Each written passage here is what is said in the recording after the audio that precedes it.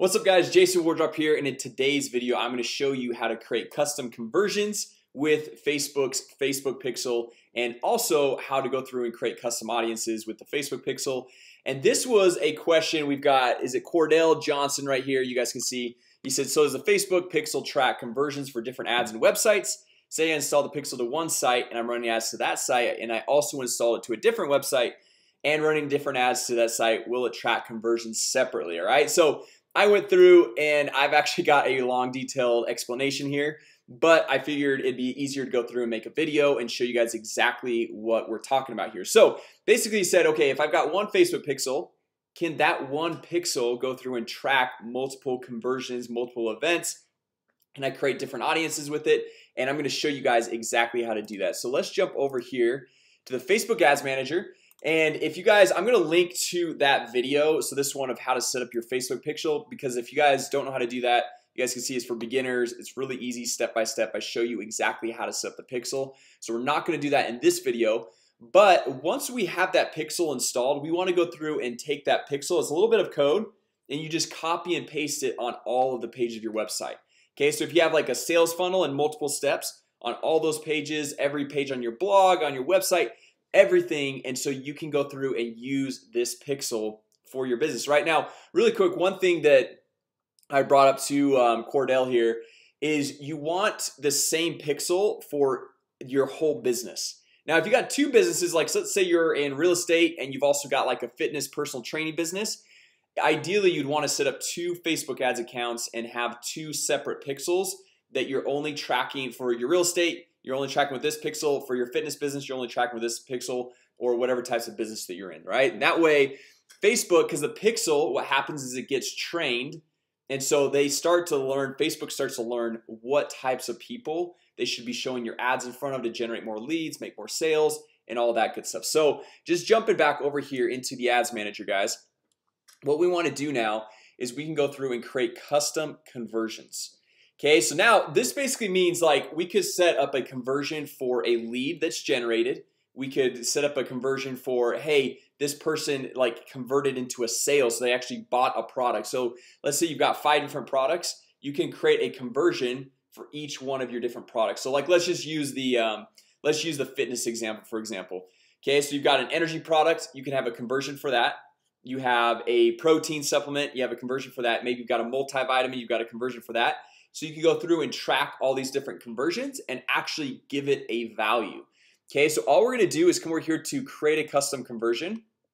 All right, now let me just give you guys a quick example here. So let's just say I've got this landing page, email templates. So I send people here, hey, download the email templates. Now if they just hit this page right here, they're just a website visitor, and I've got the pixel all set up. You guys can see up here in the corner. So it's tracking anyone who visits this page. Now if I want to actually track conversions, people that have converted into a lead, I could say, hey, download now. And obviously like this is like more of the there's probably better ways to do this, is go back into your like landing page builder or whatever you're using and get the URL to the next page. But just to show you guys an example here, so I opt in, and now this URL up here, this is the URL that I want to go through and use for the conversion. Okay, so now typically what happens, see this like UVID equals, this is like a unique identifier to every individual lead, whereas everything before the question mark here, typically when you have a question mark, it's kind of like, it means like an and statement. It's like this, and also it's this unique identifier, right? So you just want to have everything before that. And so we're going to come over here to custom conversions, and we can say, okay, name the conversion. We can say email templates lead, right? So we say select a category, and they are a lead. Okay, and then we say, okay, here is the rule. Okay, all URL traffic. Okay, or you can say right there and say the URL contains or doesn't contain or equals to, but we're going to say contains because it's going to have this unique identifier at the end, and we'll just throw in this right here.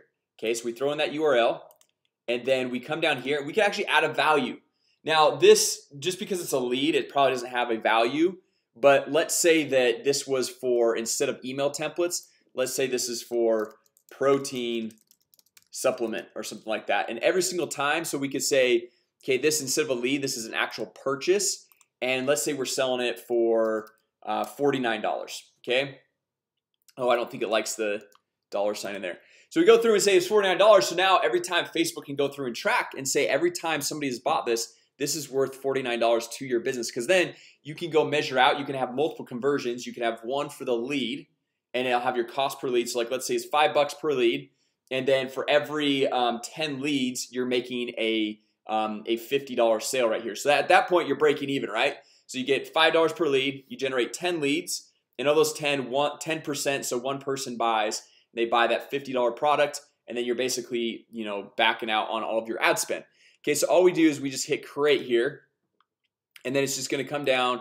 And what happens? All right, so you can see down here, this is the custom conversion, the protein supplement.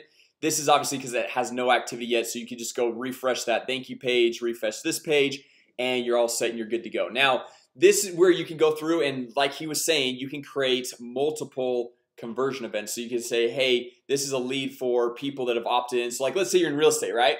This person's opted in as a buyer lead. This person's a seller lead, open house lead. You can have all the different conversion events for that, so you can see like how many of each type of lead you're generating. And then another cool thing you could do is with all these different URLs and conversion events, you can create separate audiences. So if we come over here to audiences, so we just go audiences right here, and we can say, hey, anyone that hit this page right here, this is somebody that we can go through and create an audience that's auto updated, because if we make it based off of a customer file, we have to keep always going in and uploading the new information, the new contact info, and it doesn't always match directly. And so what this does is it bases it based off of the person that's visiting on their computer, from the browser, and all that stuff. It's cookies them, right? So we come over here, we say create an audience, and we say a custom audience. We're going to create website traffic. We'll say, hey, not all website visitors, but people who visit a specific web page. So we'll throw in this URL right here. Okay, and we can say, hey, we only want to track people in the last 30 days, in the last like 7 days, if you just want to track the people that have visited there recently, or it goes for a max of 180 days. So basically the last 6 months is the max. And so you can create this big audience of everyone that's purchased a supplement from you, or purchase a product, or become a lead, or register for a webinar, or whatever you might be doing.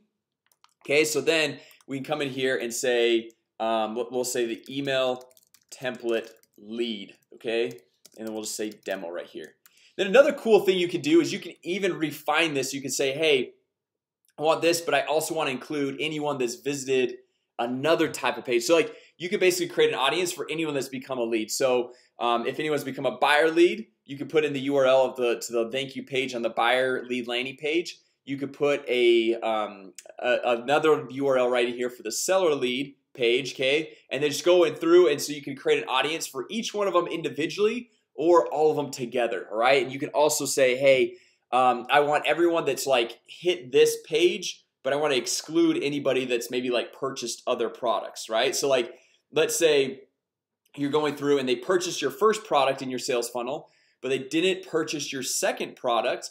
Then you want to be able to exclude everyone that did purchase that second product, because you don't want to go be remarketing back to them. You only want to be remarketing to the people that already purchased the first product, right? So we just hit create audience, and we can go through and continually create different audiences like this. And so now we have all of this stuff, this information that the pixel is giving us. It's creating this custom audience that we can go back and remarket, retarget with our ads, and target all of our ads specifically just to these people.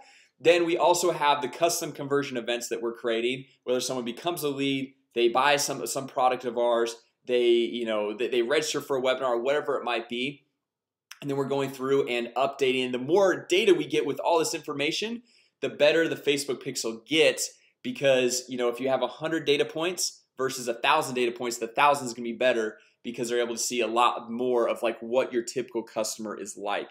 Okay, so guys, hopefully this video was helpful as far as diving in a little bit deeper on the Facebook pixel and creating custom conversions, creating custom audiences within Facebook Ads Manager, and going through and growing your business.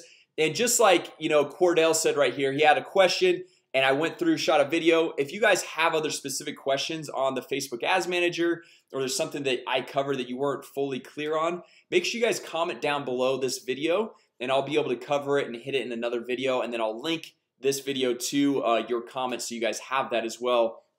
If you guys found this video helpful today, make sure you go ahead and like the video, comment down below, and also if you guys are not subscribed, make sure you subscribe to the channel because we try to launch a new video every single day.